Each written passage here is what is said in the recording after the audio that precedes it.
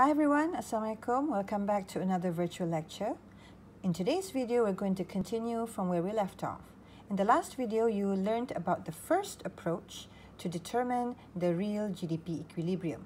So today we're going to look at the alternative way, the second approach, which is called the leakage and injection approach. But before that, we need to revisit the circular flow of income. Okay, so what is the circular flow of income? Now remember guys, we're still in the situation whereby our economy is private and closed. Private and closed simply means that there's only two parties, households and firms. Okay, so money goes around between these two. Okay, let's look at this diagram in your note. Okay, so these are the two parties. Now households are also known as the resource owner. Okay, what are the four resources if you can recall? Land, labor, capital, entrepreneurship.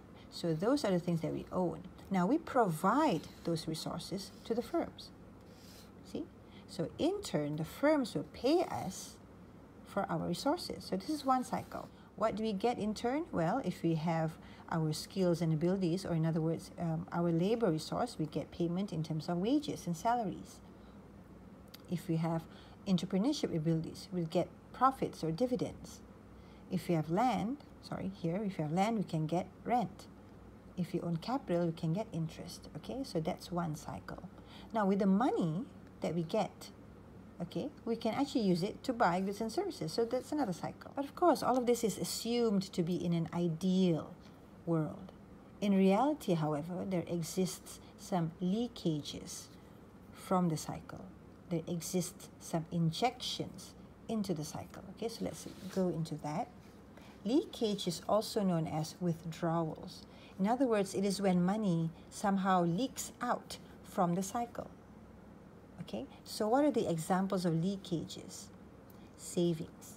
You know, when we save, money will be taken out from the samples. Okay, income or savings here is basically income that households choose not to spend. Remember, the circular flow of income only focuses on spending. Okay, so whenever we take money out to save, it's a leakage or a withdrawal from the circular flow of income. Another example of leakage is tax.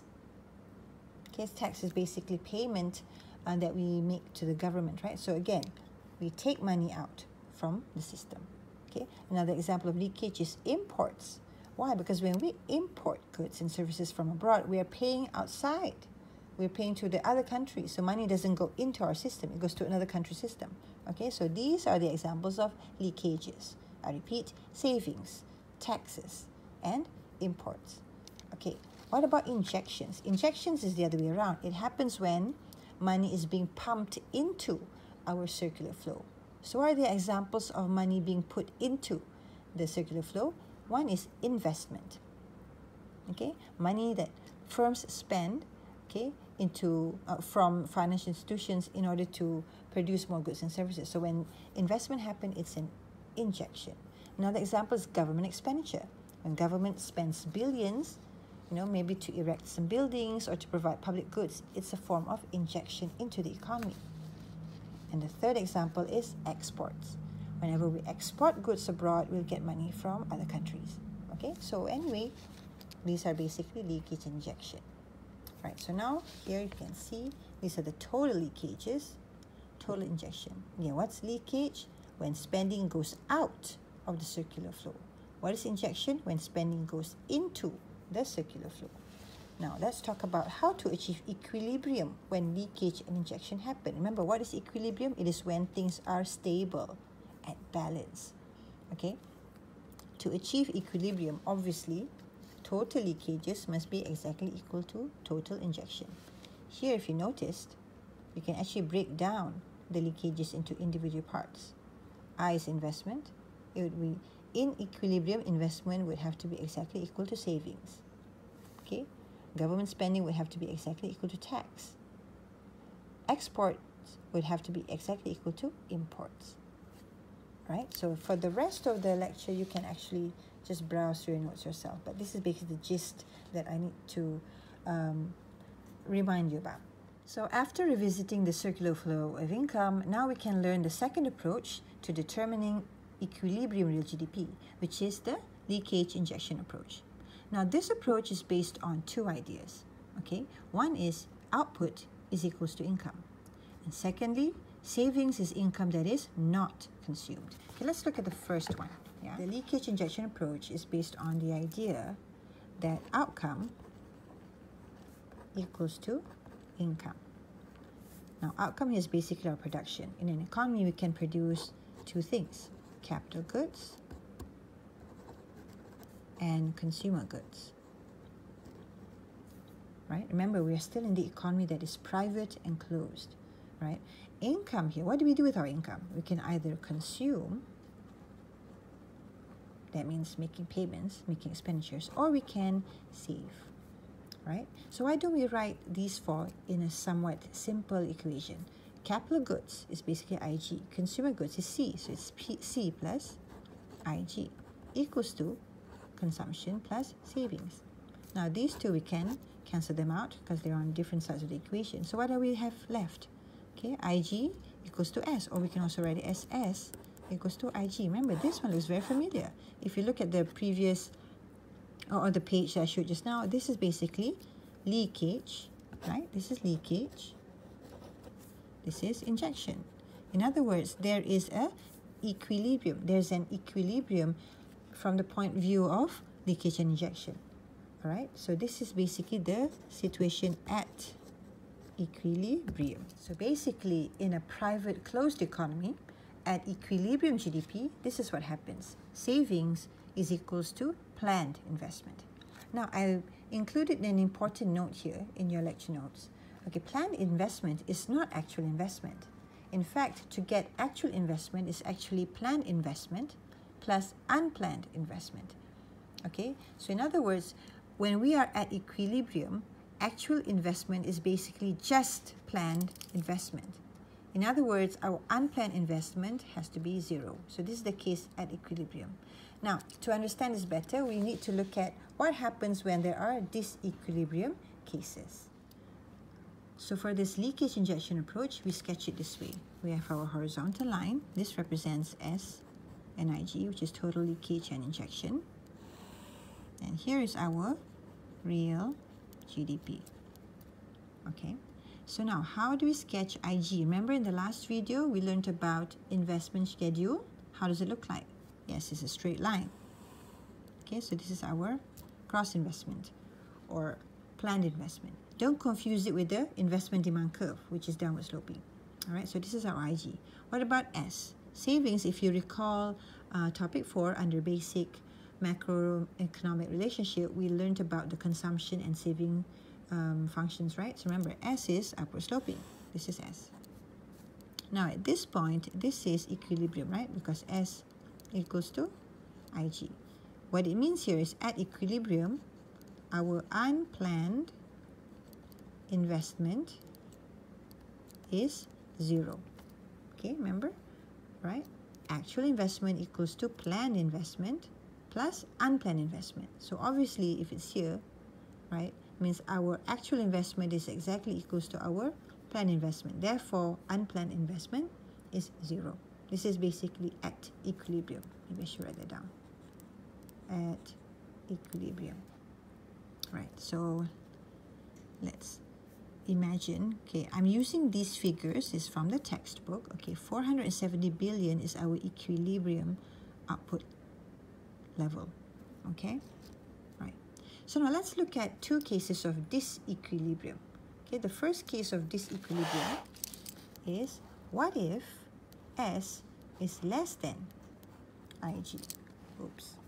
Okay, what if S is less than IG? So let's go back to our drawing here. Okay, sorry guys, I'm still finding it hard to adjust the camera and doing the slides, doing the presentation. Okay, all right, so what happens when S is equal less than IG? Where's S? Here. IG is here, so this is when both of them are equal. S is less than IG would be here, somewhere here, right? Here's the S, or savings, here's the IG. So this is the situation, the scenario where savings is less than planned investment. Okay, so in the textbook, they put here as 430. Now what happens here? When S is less than IG, what happens is that we have overspending. Remember, IG is a component of spending, right? So here's the case where we have over spending. In other words, our unplanned investment is low, right? Because at equilibrium, our unplanned investment is 0. So if we are below equilibrium, we can say that our unplanned investment is low. Okay, so I've written it down here. Unplanned investment is too low. In other words, what happens here? We have underproduction, because this is our ideal optimal production in an equilibrium state. So whatever it is that we produce below that, it's called underproduction. Okay, so this is underproduction.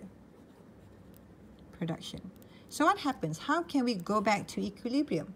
Okay, so when we go back to equilibrium, what it means is, in other words here, okay, now we go back to this equilibrium case. When IG is more than S, we can see that there's extra investments, right? So these extra investments will actually drive up total output back up to equilibrium. So that is how we go back to equilibrium in this case. Now let's look at the other disequilibrium case, when S is more than IG, right? So now let's go back to our diagram here. How do we sketch S is more than IG? It's somewhere here, right? So this, at these points here, we have more savings compared to planned investment. Okay, so in the textbook, they used 510 billion. That's the figure. So what happens here? When S is more than IG, what we can have, or what we have here, is underspending. Okay, so we have underspending. Why underspending? Because IG is spending, it's less than the savings, so we have underspending.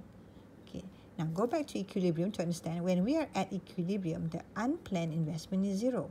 So what happens if you're above equilibrium? We can say that unplanned investment is too high, right? So unplanned investment is too high here. That is why we have some sort of overproduction. Okay, so how can we go back to equilibrium?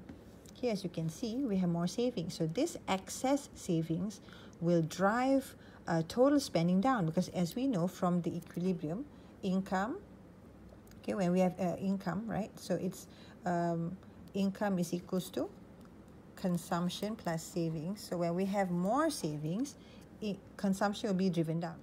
Excess savings will drive total spending down, okay? And so GDP will fall and go back to equilibrium. Right, let's go back to this diagram. Okay, so here, the straight line is our gross investment. In other words, it's our planned investment. At equilibrium, our planned investment intersects with the savings curve. Okay, so this is where we get S equals to IG.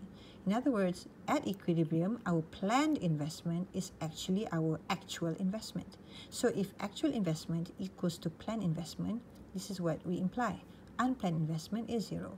But when we have disequilibrium cases, either way, we have unplanned investment. In the case of when savings is less than planned investment, we can see that our unplanned investment is too low, okay, because everything under this line is planned investment.